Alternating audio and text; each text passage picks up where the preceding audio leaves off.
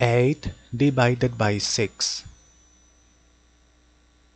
8 is not less, therefore with 8. 6 multiplied by which number is nearest to 8, but not greater.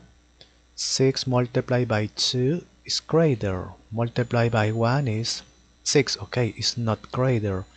8 minus 6 is 2. Next, there is not number, therefore complete, always complete with 0. Here, point, okay? Complete 0, point, 20. 6 multiplied by 4 is greater. Multiplied by 3, 18. Subtract, complete, always complete with 0, 20. 6 multiplied by 3, 18. Subtract, complete.